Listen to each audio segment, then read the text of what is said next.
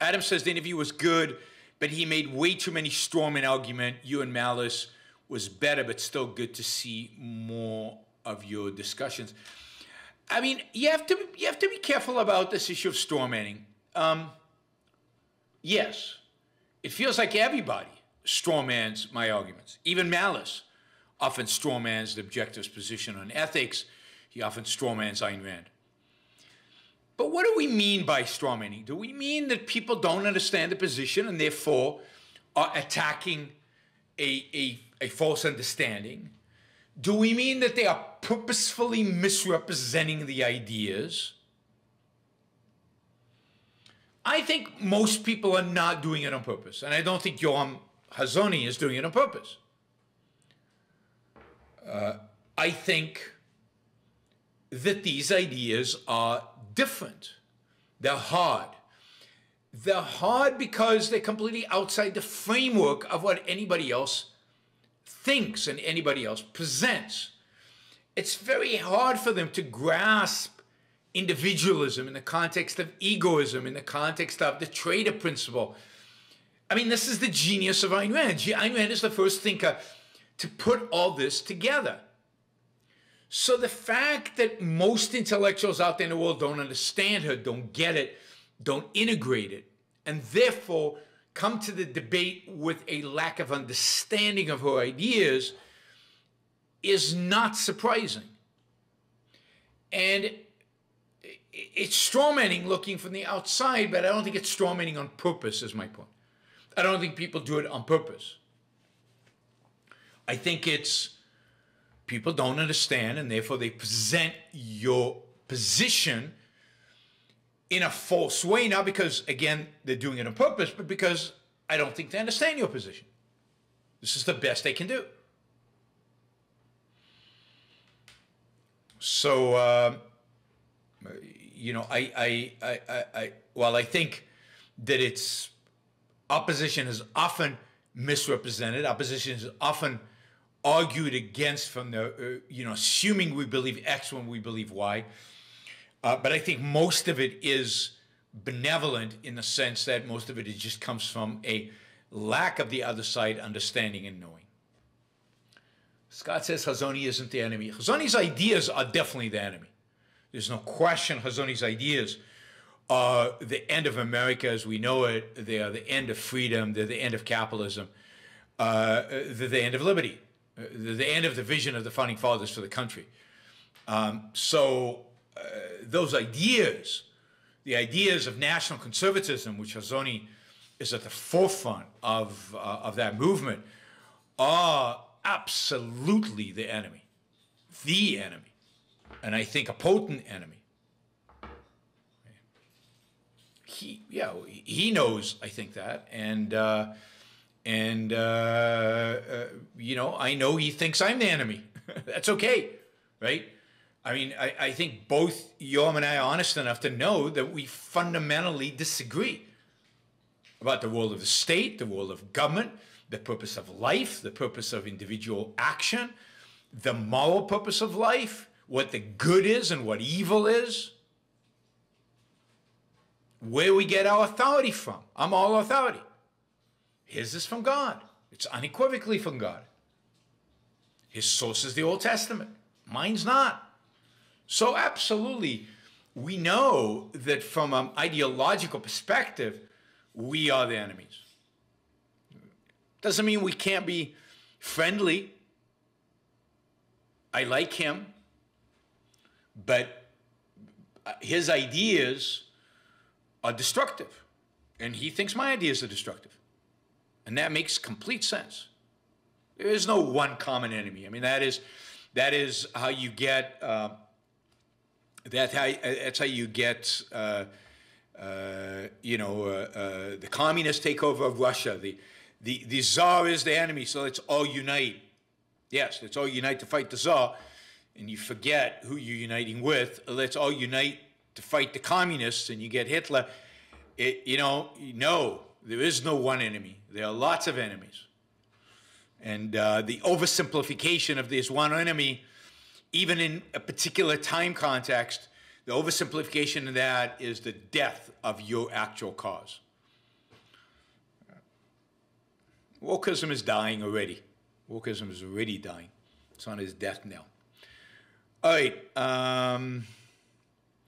Adam says, agree the straw man arguments weren't on purpose.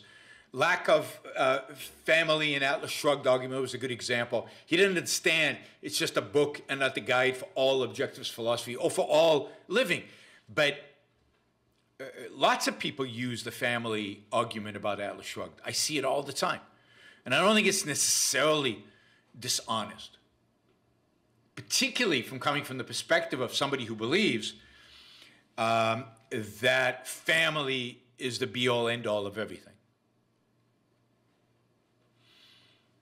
And Micah says, I don't think objectivism is hard. People who don't get it are either intellectually dishonest or unthinking. I don't think that's right. I don't think that's true.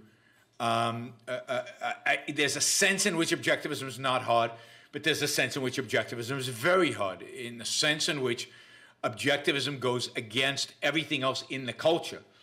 The sense in which objectivism is turning the moral code that has been drilled into people for the last 2,000 years on its head, to the extent that objectivism demands of you a certain metaphysics and epistemology of reality, of reason, when everything you are taught and everything in the culture, or at least a lot of it, is opposed to that.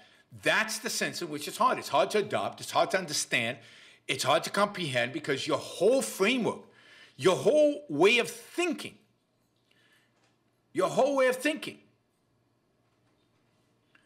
is conditioned by a completely different ideology, different set of beliefs, different ideas. Once you accept reality and you accept epistemology, and you're willing to challenge conventional wisdom in terms of morality, once you have that, then yes, then I don't think it's hard. But if it wasn't hard, is it true that of the millions and millions of people who read Atlas Shrugged are just dishonest? I don't think so. I mean, there's a sense in which they're dishonest in that they're not willing to challenge all their previous beliefs, or they're cowards not to question their beliefs. But I think it's more likely that they're cowards, or that they just can't think outside of the box. They just can't go there. I don't think that's immorality necessarily.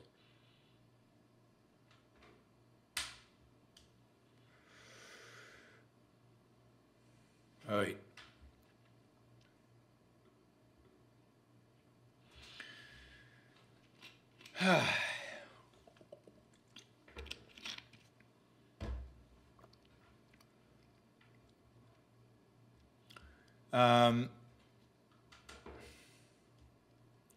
Somebody says I'd be interested to know what policies Azoni would have. I mean, would implement. I mean, I've heard other places where I think Khazani would do things like ban pornography, bring Christianity into the schools, institute school prayer,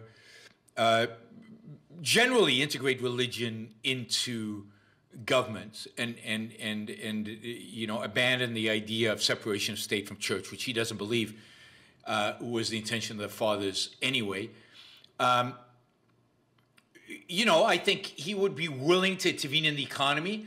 For example, in the debate I did with him at the University of Texas, he said things like, to save jobs in America. He'd be willing to intervene in the economy, I think, to incentivize people to have more children. We'll get to that. He'd be willing to intervene in the economy to achieve what he or people like him or would believe is for the common good. Things like that. I mean, in that sense, he'd be willing to do what the left does just for right-wing causes. So, I mean, he'd be willing to have a national industrial policy, which is what the national conservatives advocate for at their conferences, which, again, are his conferences. in order to combat the threat, the economic threat from China, which means government favors, investments, subsidies, tariffs, trade restrictions, and all of that stuff in order to favor certain industries and penalize exports from other places, and generally manage the economy in a way that is perceived to be, again, in the so-called common good.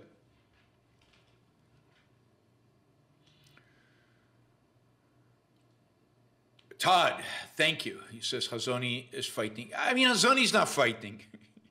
He's a nice guy. But his ideas are frightening. His ideas are frightening. They should be frightening to anybody who values their freedom, to anybody who values your individualism, your ability to live your life by your standards, and anybody who believes that the purpose of government is to protect you and generally to leave you alone. Even if we disagree on the details, on the nuances of it, to everybody who believes in individualism, the ideas of national conservatism, the ideas of the new right more broadly, are frightening, scary. They are, in my view today, the enemy on the right.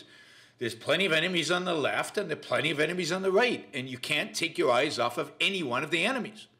Because once and you cannot align with your enemies. It is a massive mistake to ally with your enemies. Ayn Rand warned us against it, and we should heed her warning. We need to fight on all fronts. We need to fight on all fronts. We can align on particular issues, on a particular narrow thing, while clearly expressing the fact that we disagree on everything else, but it has to be narrow. Charlie says, nice podcast with Lex. Any headway with debate with Yuval Harari? No, I mean, as far as I know, nobody is trying to get me a debate with Yuval Harari. I doubt we could afford him. And I don't know what venue would do it, but yeah, that would be amazing to do that. That would be a whole different level. Maybe Lex. Maybe we can ask Lex to put it together. The nice thing here is we had the debate at Texas, and then Lex capitalized on that. So what I need to do is more debates at the University of Texas that Lex can then capitalize on for these purposes. All right, Mike. All right. Let me just take this Michael point, because I think it's an interesting one that leads us into where I want to take this. He says Hazony does a lot of mental gymnastics that justifies academic collectivism. I don't think it's collectivism is academic at all. As a Jew, he should know nationalism never ends well-faced people. But on the other hand, what does it mean to even say his people? Isn't nationalism the only solution for his people? Isn't that the perception? Didn't his people, in some sense, invent nationalism? Isn't the Jewish nation as a chosen people by God the first nation clearly defined, with clearly defined borders given to them by God, thus linking nationalism with religion and with God? I mean, you could argue Egypt was a nation before, but did it have the same kind of unity, the same kind of ethnic, religious unity and exclusivity? And this is important. Brad, thank you. This is great. Brad says, great talk with Hazony. Very excited to see more debates with others in the future. Your passion is admirable.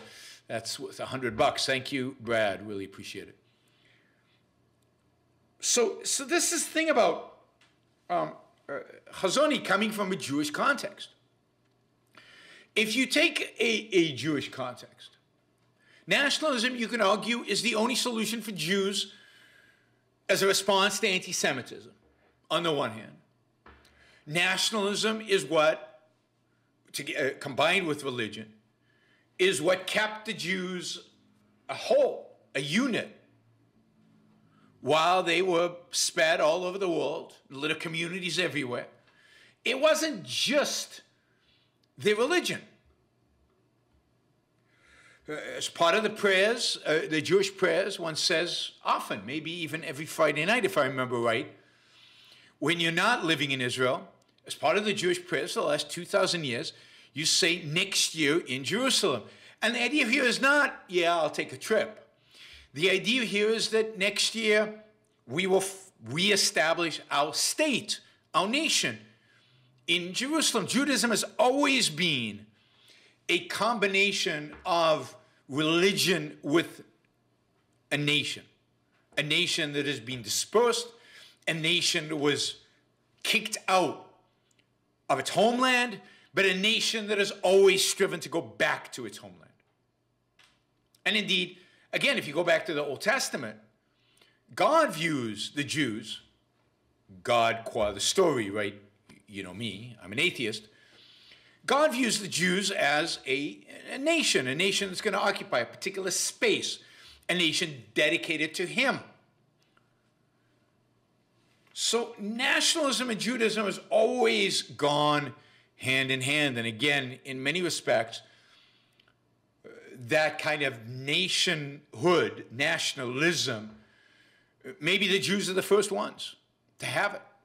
Every time the Jews are defeated and scattered, even in the Old Testament, they always come back to a particular place, a particular piece of land, a particular people. Jews are also very particular about who can join their nation. So, and this is the big difference, and we'll get to this in a minute, between a significant difference between myself and Yoram, and this relates to birth rates. Judaism is not a universalist religion, and it is not a universalist culture, and it is not a universalist nation. Only certain people are Jews. Only certain people can become Jews, and becoming a Jew is very difficult. You can't become a Jew by marrying a Jew. You can't become a Jew by just dipping yourself into a bunch of water and baptizing yourself or whatever. You can't become a Jew just by declaring yourself a Jew, or just by studying the Old Testament, or just by wearing a yarmulke. Becoming a Jew officially requires real study, passing tests, being anointed as a Jew by a rabbi, by an official. Indeed, there's a whole question in Israel and among Jews, who indeed is a Jew? But if you're born a Jew, you are a Jew, whether you believe in God or not. So it's not exactly a religion. And the very religious Jews still consider you a Jew, even if you're an atheist, if you were born to a Jewish mother. And by the way, you're not a Jew if your mother was Christian. So the whole thing about Judaism is it's a select, small number of people who are unique and special and have their own state. And Yoram Hazani talks about a nation is a combination of tribes. I mean, where does he get that? He gets that from the Old Testament, because the Jews were 12 tribes, and they united under one king and formed the Israelites, Israel, which was the original nation. But it's a nation of 12 tribes. And what Yoram is doing is he's extrapolating from Judaism to everybody. And he's saying, well, the Jews have a nation, the Jews are a combination of tribes, so this is what nationalism is, and this is good. And what Yoram cannot do, I don't think, is ask the question, well, is it good? Is it good for the Jews? A lot of them have died for this. What value is it in preserving this Jewish thing, this Jewish culture, this Jewish entity, this Jewish nation? Why? What for? And of course, if you want to preserve the Jewish nation, then you have to be super concerned about birth rates. Because you can't have immigrants. Well, they went through hell for what? That's a good question. For what? What did they go through hell for? To preserve their collectivistic identity. Wouldn't the world be a better place if they hadn't? Or, you know, preserve that collective identity, but preserve their individual identity? Now, you could argue there are a lot of good things about Jewish culture. But let's take the good things about Jewish culture and universalize them. And this is the point. I'm a universalist. Universalist. This is one big disagreement between myself and Yoram Chazoni. I believe there are certain values, virtues, principles, ideas, philosophies that apply to everybody, every human being on planet Earth. Everybody has the capacity to reason. Everybody has a right to life, liberty, and the pursuit of happiness. Everybody should be left free to pursue their own values using their own minds.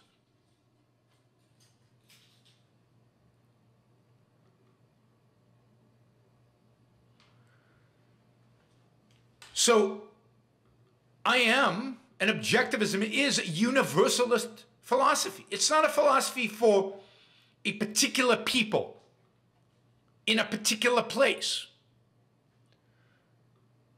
It's a philosophy for all people, anyway, if they choose to adopt it, and they're willing to take on the responsibility to live it.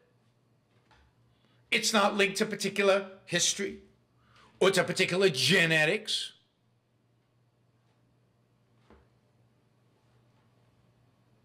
Tazy says no one came out of the Holocaust and said, I'm not a Jew. Many people did. Many people did come out of the Holocaust and say, I'm not a Jew. I'm an individual. They labeled me a Jew. And that's, Ayn Rand said, I'm only a Jew in the face of anti-Semitism.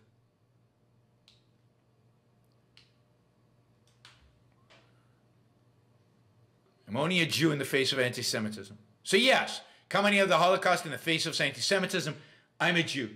But many of those people then became completely secular and completely non-Jewish.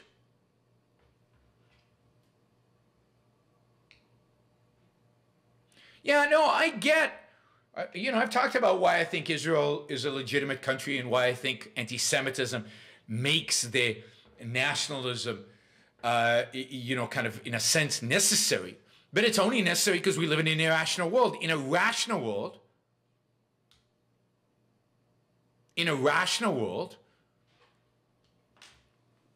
you wouldn't need the state of Israel.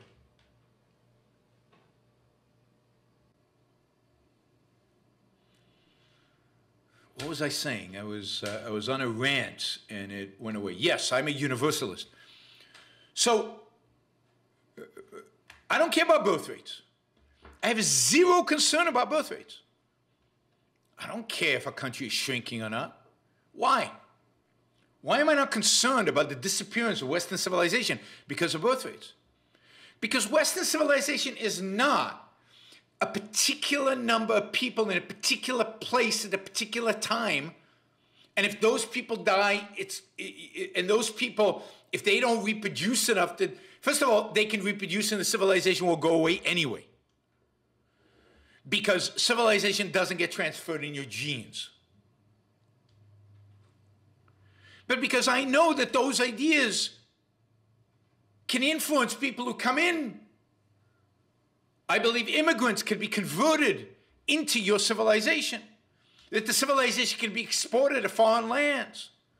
That the civilization itself does not depend on the genetic makeup of the people. That the civilization itself does not depend on the color of the skin.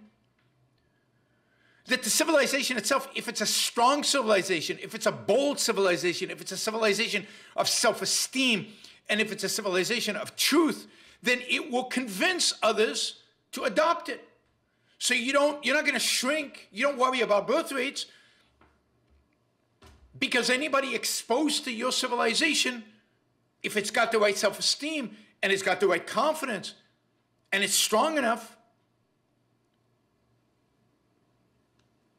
will convert others. And this is a big difference, for example, between Islam, Christianity, and Judaism. Christians are not worried about birth rates because Christians intend to convert everybody who's not a Christian into Christian. That's the plan. Mormons are not concerned about birth rates. They're concerned about going out there and preaching and converting people to Mormonism. Muslims are not concerned about birth rates, even though birth rates in the Muslim world are plummeting, because their goal is to convert everybody to Islam. So it's a constant expansion. Judaism is concerned about birth rates, has to be concerned about birth rates,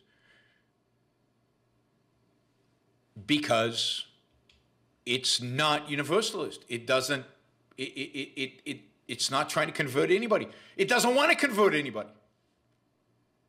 So it's self-perpetuating or it's gone. And indeed, they believe that the only way to self-perpetuate it is through the genes, through babies, through having babies.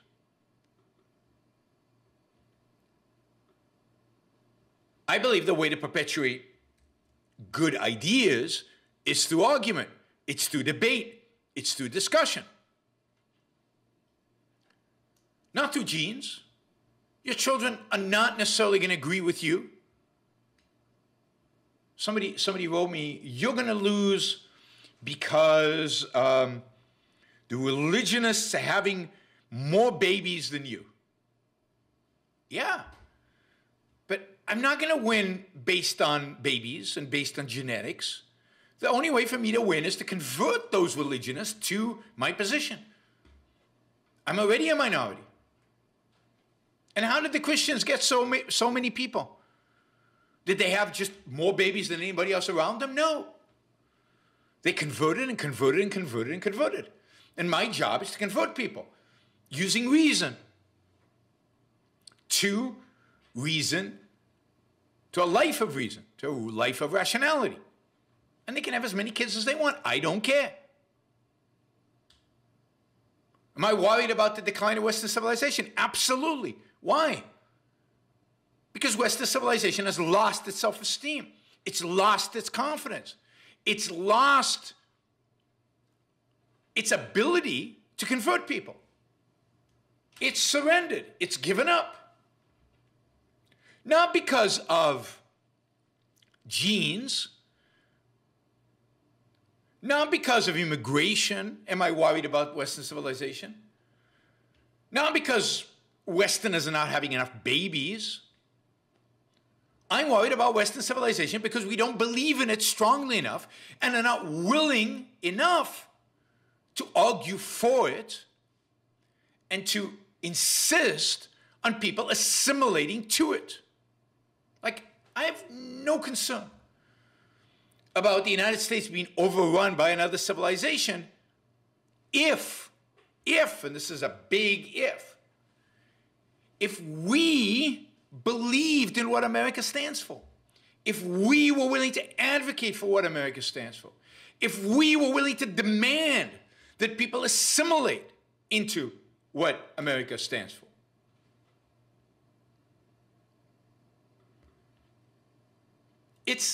And this is why, I did an event with Douglas Murray a while ago, and of course he's concerned about immigration into Europe, and I said, the problem with Europe is that it's committing suicide, not that it's being murdered from the outside.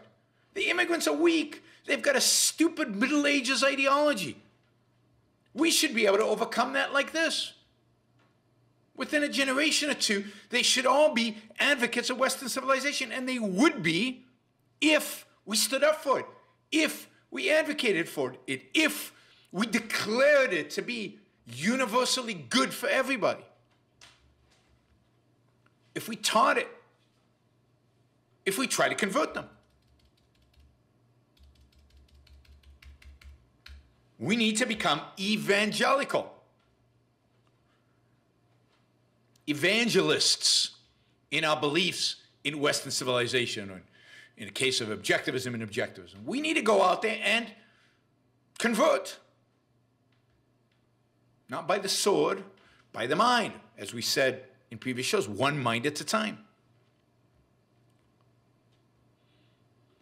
Ideas shape history. Bad ideas win when good ideas are unwilling to fight, have given up on themselves. And in that sense, Rome committed suicide. The West is committing suicide. Don't blame the barbarians.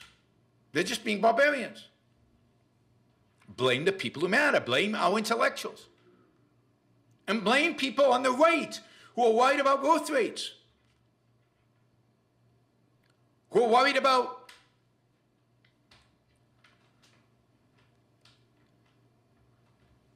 the commitment to the nation rather than the commitment to ideas. And this is the thing about nationalism. I'm not against nations. I think nations are great. I said that on the show. I want quite a few of them. I think there are too many today, but I want quite a few of them. I want competition. I want to be able to leave my nation and go somewhere else if I don't like it.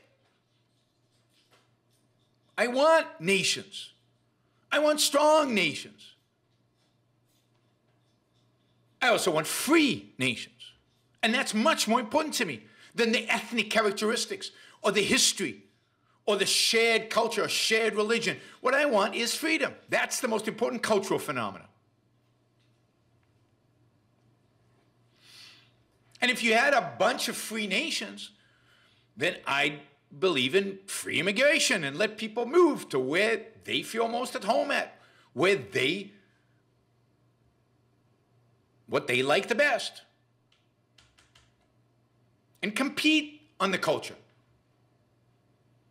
Try to convince people, try to convert people, evangelize to people.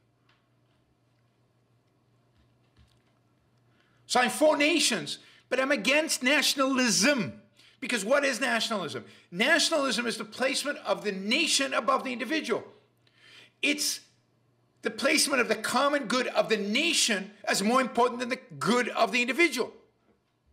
Nationalism makes the individual the servant of the state, ultimately the slave of the state. The state is the standard. The common good is the standard. The public welfare is the standard. And common good and public welfare, not as I understand it, which is individualism, individual rights, but as collectivists understand it, as some kind of adding up of utility functions, or more accurately, what the philosopher kings believe is good for society. And this now is the dominant view on the right. I talked about Vermeule at Harvard, Patrick Deneen, Sohab Amari, and Yoram Chazoni, the whole national conservative movement, the whole new right, the other term they are using, not me, illiberal right. Illiberal means anti-freedom, individual liberty right, anti-individual liberty right. That's the new right. They want to place the state above you. They want to be in a position of authority to dictate to you what your values should be. I just read an article by Vermeule, the Harvard law professor who's about common good conservatism, who says, who should decide about questions of, I don't know, whether alcohol should be served, whether stores should be open on Sunday, things like that. Who is the authority? Should individuals decide? And clearly his answer is no. Then it's a question of, should the legislature decide? Should the executive decide? You know, but it's one thing he opposes is individuals making decisions for themselves about how to live their lives.